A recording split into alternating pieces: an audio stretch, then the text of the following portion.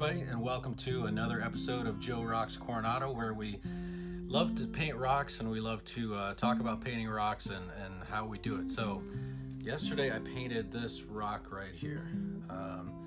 It's a pretty big rock, as you can see. It's bigger than my hand. It's a sunflower and then the sun up here with just a nice border around it.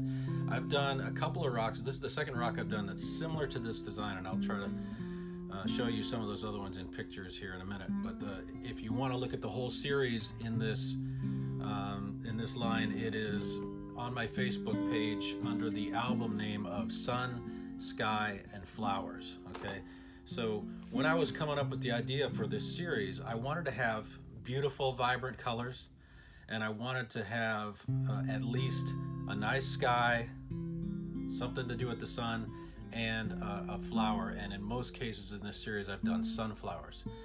And the reason I chose those subjects is this particular layout for this is that I love sunflowers. They're beautiful, and in the way I'm looking at them, they're kind of almost like imitating the sun, you know, with the way the petals kind of imitate the rays of the sun and the colors. It's just so beautiful. And so I want to show you how I painted it. Now this isn't really an easy one to do, so I'm hoping other people will give this a try. And you know, really I'm going to show you a time lapse, so you'll see the whole thing, but it goes by pretty quick. So I'm just going to tell you about it real quick first, not to make this video drag out too long. But I started, if you look on the back, I started with the blue base coat. Okay, just a simple kind of a sky bluish base coat, and I put it on really thick because this rock is sandstone and it's very porous. So it really is better if you could kind of smooth it out a little bit. Now there's not a lot of real fine lines on this. I used a Posca pen paint marker to draw out the black lines in it, and then I used some puffy paint to give it the texture here, and also in the sun, and also around the border. So really there's nothing hard about this. As you can see, it's mostly outlines, and you know, anybody can draw a flower in a sun, right? So it's really just color selection and you know, a little bit of patience and working through you know, the design ahead of time, which is what I did. So I don't want to waste too much time talking about it, but I'm going to show you the time lapse. It lasts about 37 seconds or so, but in actuality that's sped up 20 times.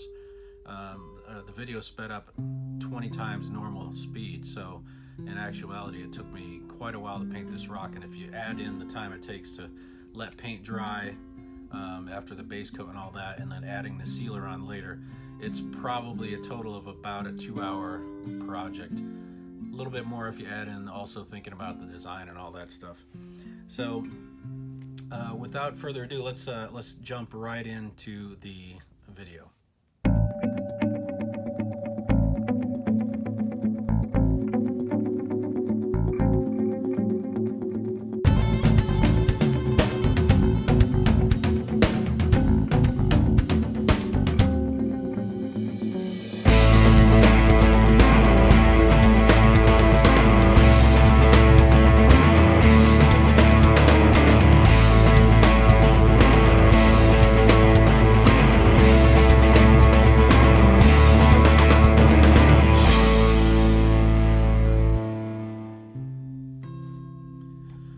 Okay, so yeah, that went by pretty quick, right?